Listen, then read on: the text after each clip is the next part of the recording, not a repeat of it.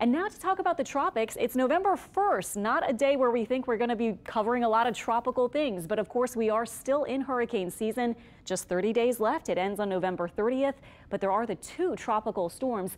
Lisa formed yesterday morning and Martin this morning. Now, to go into detail with these two, both are forecast right now to become hurricanes. But as I was saying earlier, Martin may be not a very long-lived hurricane because it will probably transition into a non-tropical storm system, still powerful, but non-tropical when it joins up with another system and merges with that system in the next day or two.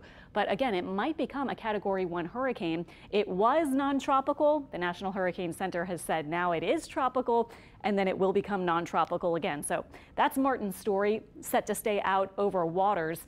This is Lisa getting close now to the coast of Central America, and it's going to skirt along the coast here in the Bay of Honduras and move into Belize, potentially as a hurricane by sometime tomorrow. So this is going to be a system that will probably still tap into these warm waters, like I was saying, over this part of the Caribbean Sea. In fact, most of the Caribbean Sea still looking at those sea surface temperatures middle to upper 80s. So it may strengthen rather quickly and then again make its landfall tomorrow. It has strengthened already, winds at 60 miles per hour.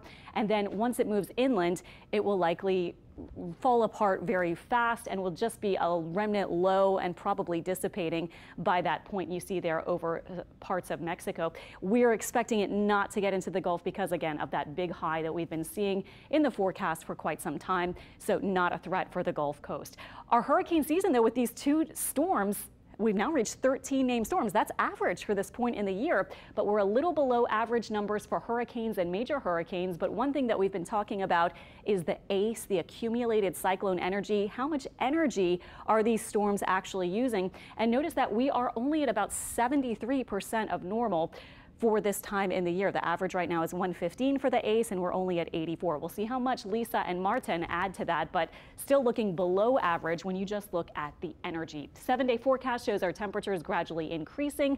Chance for a few showers this weekend, but not a really high chance. And our temperatures continuing in the lower 80s into early next week.